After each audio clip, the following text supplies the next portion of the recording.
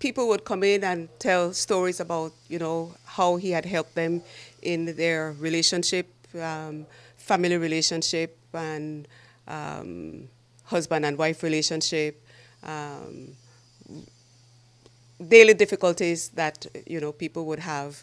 And they would give stories of how he was able to help them to solve their problems. I think it's to celebrate those who rise up among us and take on leadership role, to appreciate the fact that their efforts has come to mean a lot to us, especially those who are following them, and that we indeed must be grateful overall for the fact that God continues to guide and protect His church. And I think any transition in the church must be embraced with that sort of confidence and faith in a God who has the best interests of His church at heart. God who never changes. God who never changes, yes.